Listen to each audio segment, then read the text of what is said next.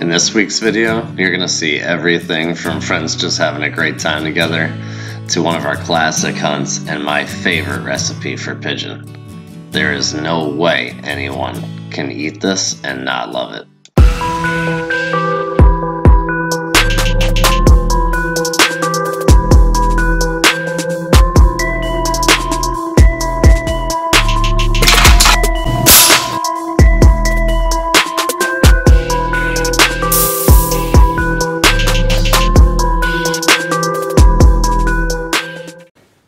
So Steve, yeah. Have you ever shown up here for a full day without me somehow wrangling you into something? Well, there was, no. No. So, today, we're moving the big old girl out that door, right?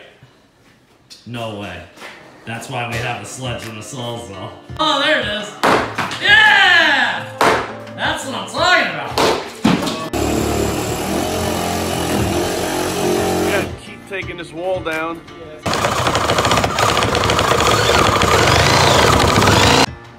Shut the door and body slam it.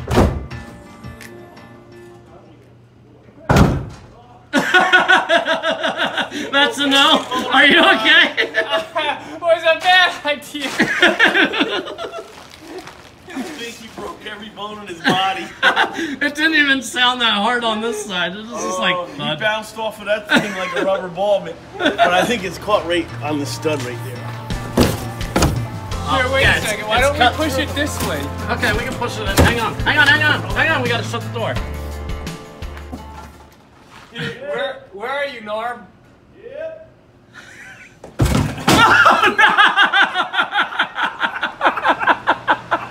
Are you okay, buddy? I think you wanted the door to be latched. Yeah, wait. Make sure it latches. Did you have a thing that we can... There, now it's latched. Yeah, the bar's ruined. And, is there a bolt you have that we can... There you go. That's really gonna hold it there. Yeah, that's Ready? gonna hold it. See, I'm gun shy. Now you're gun shy. Yeah! One more, big guy. Whoa! Yeah! Mr. T. Well done, sir. Thank you. That 220 box.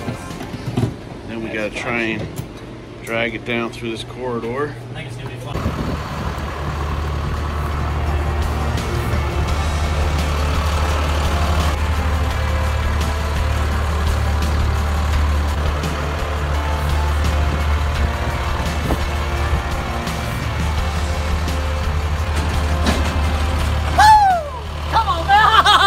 Did you see that? He's a scaredy cat.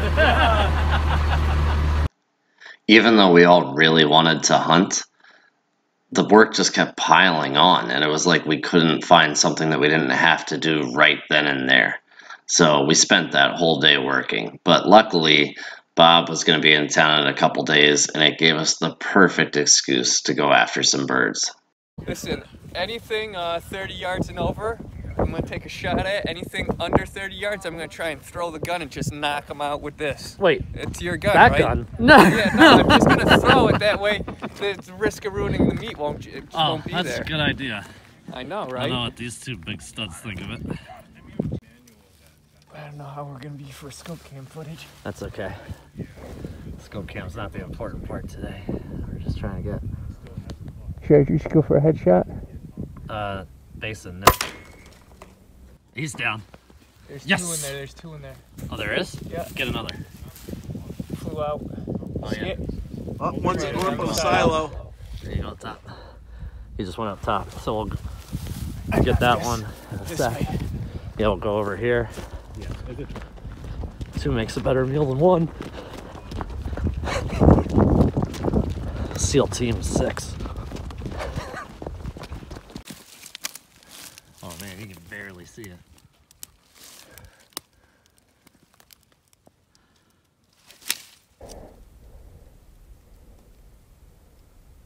I can't see him. We can back up a little. Oh, clean. Must have just brushed his head. I could see it. Here he comes. Going around the side. Going up.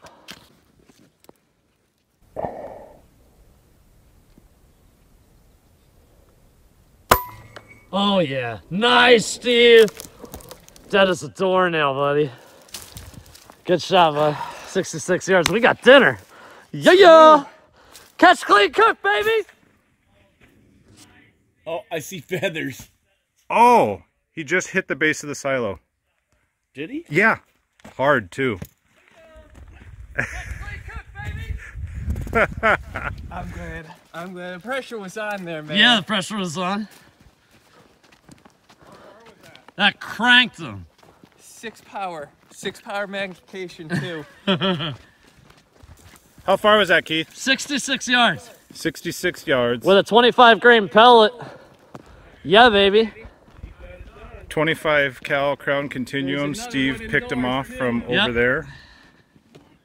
So we should have at least 2 to cook up, and if there's one at the home farm. When I shot at that one on the silo, I literally just had the top dome part of his head, and I could see the pellet just go and just brush right over the top. Yeah. Had that been an eighth of an inch That's lower, as clean it as would've pigeon killed meat him. gets. Oh, yeah.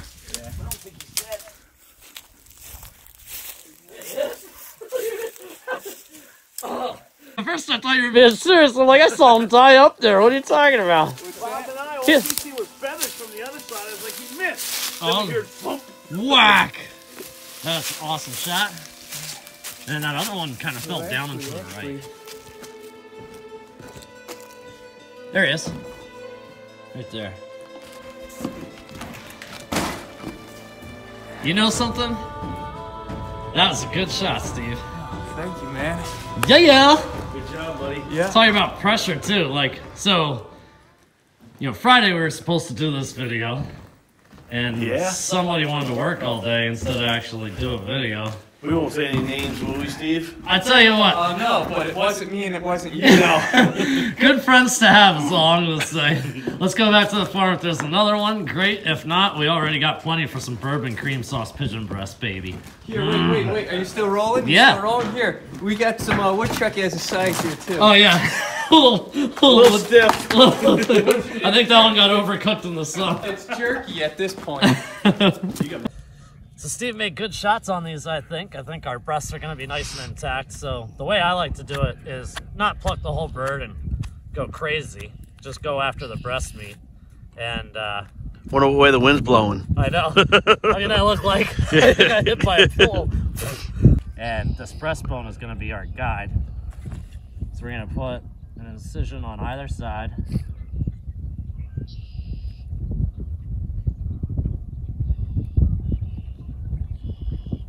And then there's a spot for your finger to go in, and that breastbone hits the bottom right there.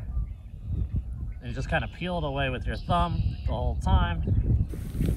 So on like a scale of 1 to 10, how easy it is to clean this? Oh, really easy. Because like this breast is almost done already, because now all I have to do is separate that fillet of meat from the skin, and it's done. Here you go. Thank you. Cool. I'm already tasting the pigeon. Oh my god, that's nasty. Ooh. Just a little quick clean rinse in the sink. So I just do this because it makes it a lot easier to get the small dices that I want. You just kind of hold it together, do slices all the way through, and then you can just kind of rock the knife, and you've got these nice little diced pieces, because that's going to add a lot of flavor and kind of balances out the irony taste that some pigeons can have. And if that doesn't do it, the bourbon will. Hit them good with salt, pepper. A nice liberally seasoning. Yep. No, because it's a lot of this is going to come off, and that's okay because it's going to come off into our bourbon cream sauce. Nice. So we're going to get a sear on them. We're going to just rub it in a little bit so we can stick some of it. There's plenty on the plate for the other side. Now, when you say you put some on liberally, can you do some conservatively too? I can do some conservatively, but it ends up being just like too rational, you know? Oh, alright. I think it's only fair, that's all. Yeah. I mean, it's only fair to Fox News. Put a little more pepper, a little more Oh, you're salt. doing it wrong. You gotta like hold it over your arm like this. Yes, you gotta do it like that. We do this. Yes, do it like that. So like Salt Bay. lovely barb hair. It's gotta roll down and take some of the That's veiny so goodness. weird. All right, so we've got them seasoned. We have our onions chopped, ready to go. Dash of brown sugar. We've got some fresh minced garlic and some chicken stock from my chickens. And we're gonna sear these off, get a nice quick brown on both sides in a hot pan with some oil and butter. And then we're gonna put this stuff in right here, simmer that down, add some stock, get away from all this stuff. And then we finish it off with the bourbon, of course. Then we add some half and half, or cream if we had it, cook it down until it gets into a nice sauce, and then this goes back in just to warm up. So let's get over to the stove. So we're gonna let this butter get nice and melted and really hot just before it kind of wants to burn. I want it nice and hot so that when I put those breasts in there, you get a sear on it, but we're not trying to cook this pigeon breast all the way through because we don't want to dry it out and make it nasty. We just want to have some delicious brownies on the end. All right, so we've got our butter nice, melted, hot. So we're gonna, see that sound? That's what we were looking for.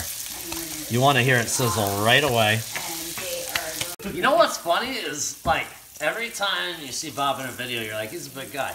And the first time I met him, I was like, he's a big guy. Yeah. But then you forget how big he really is. Bob's like he's like, and his shoulders are. He's a big guy. Yeah, it's just crazy.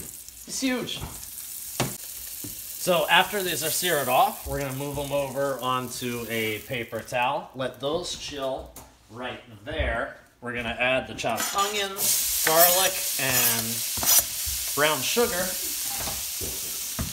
and let these simmer down.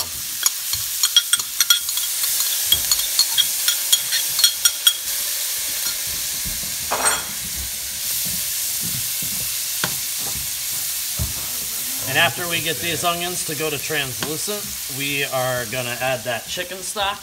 Let it cook until the chicken stock's reduced by half. And we're on the road to deliciousness.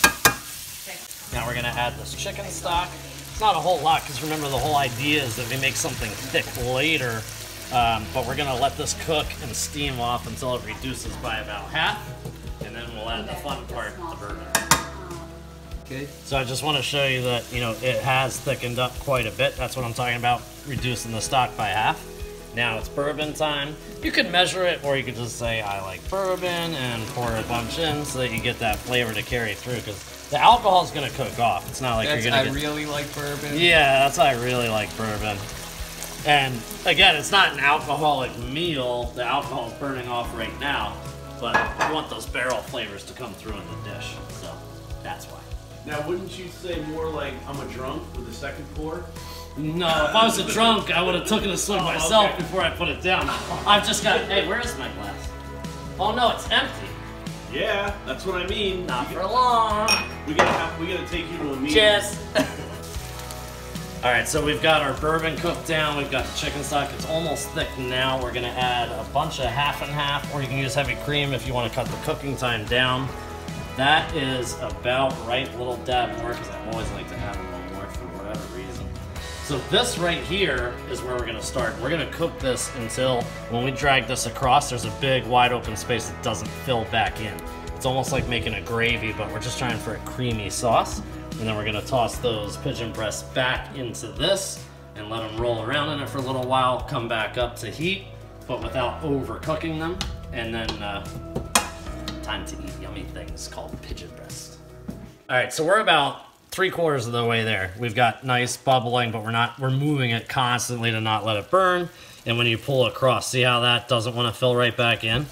Actually, in the last 2 seconds, I kind of got exactly where I wanted it to be. So now we're gonna add back in these pigeon breasts, and we're gonna let them come back up to be warm to the mouth, but we're not trying to like cook them more, because we still really want them to be in the medium to medium rare zone. So we're gonna let them sop up a ton of this flavor, and every single one of these is gonna be just drenched in these good pieces as we eat. So happy days. All right, so we've got these confidently back up to temperature, and the way I like to plate it is you take each breast, and get just a ton of these sauteed down onions and garlic over top. So with each bite, you get just a really rich flavor the whole time. And if I've done my job correctly, you gotta get out of here, buddy. If I've done my job correctly, these will still be at least a little pink in the center. So Norm's not a big fan of onions at all. But I'm willing to try them. Yeah, so we'll see what he thinks. Ooh, looks good. Let's try it out.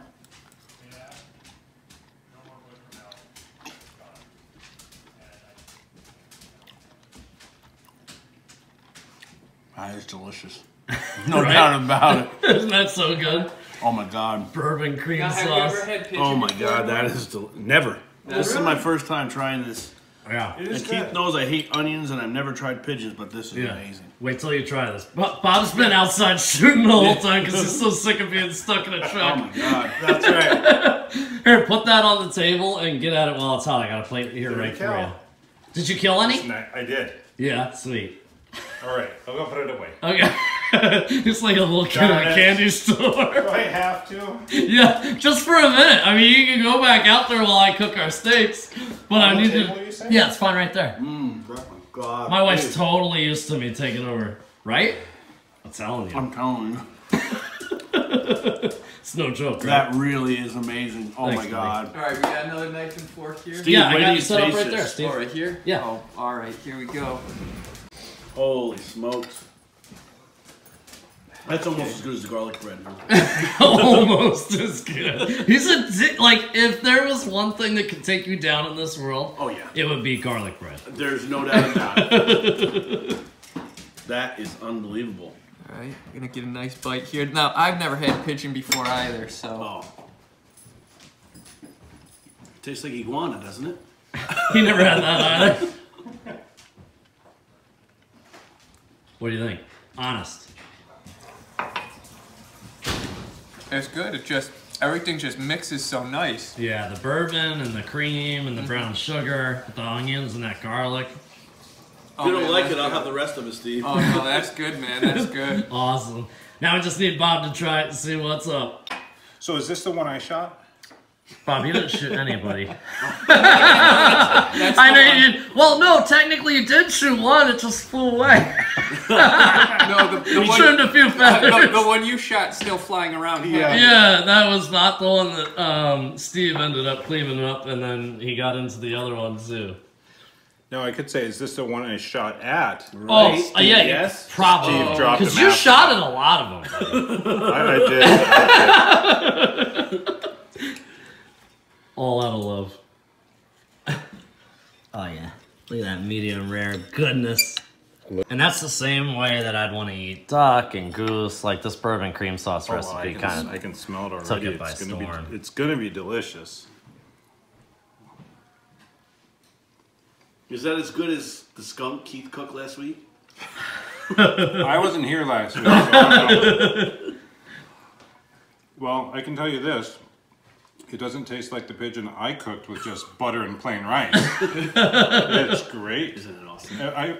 If you didn't tell me, or you know, I was unsuspecting, I would never guess it was pigeon. To me, Yeah, it tastes a same lot like wood duck, or you know, some type of waterfowl with that same kind of dark meat. No, it's great.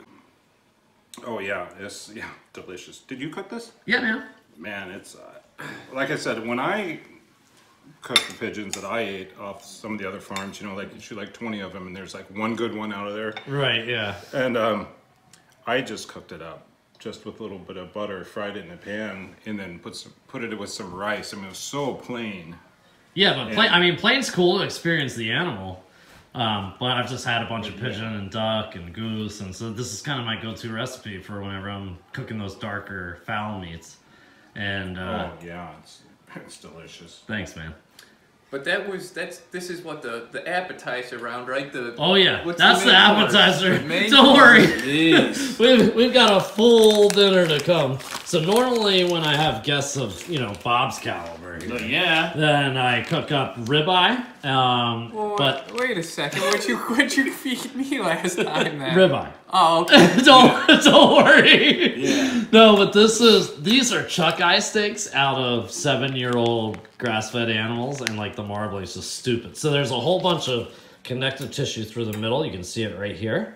But these pockets of meat are so good and flavorful because they're from the front shoulder that works really hard. So you get a ton of awesome beef flavor with a little bit of chew, which I like. It's like drinking whiskey without a burn to me if it's too tender. Like fille's not my thing. These are the best, I think. Anyway, but Norm's addicted to the ribeye, so we'll see what it says. And I get a little burn when I drink these too. Yeah. Yeah, Steve described bourbon as a little sweet, a little corn, and a lot of burn. Yeah, it's just sweet, and they're a little salty. I could taste the corn and a lot of burning too. An acquired taste. And, you know, you need like more than, I don't know what the... Well, you were saying this was a special batch here. What you called it the... Yeah, that's the Queen's run. So that is the tales of every run saved and then rerun. And if you've ever moonshine, you know what I'm talking about. If you don't, I'm not going to explain it here, but it's really good. It used to be reserved for royalty, so... Oh, yeah, well... Well, you got royalty. Yeah, I mean, clearly, I got the trifecta Used to me. right here. Yeah. The pigeon was absolutely phenomenal, but... Appetizer. And I didn't do this, build this into the design, but I'm thinking... Does that make you happy, bud? Oh my God, yes. That center in. You know, the pigeon was great and all, but... Bunch of hungry men. Two Are we pigeons gonna do another isn't gonna before do it. and after? See if what do you think? Right, people? yeah. Can I eat it? Can I eat it all? I think so. Oh yeah. Given your history, Yeah. I'm pretty impressed. So, yep. What do you think, Bob? You got it? No problem. Oh yeah, no problem. Right. Steve, man, Yeah. you don't disappoint lately.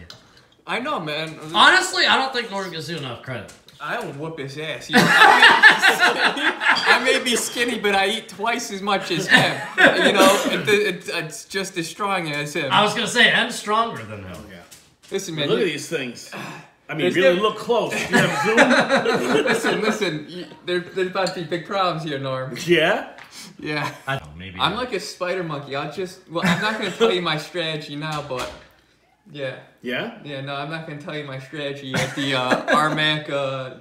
I'll UFC share my fights. strategy with you. Yeah. I will definitely put your dentist in a higher tax bracket.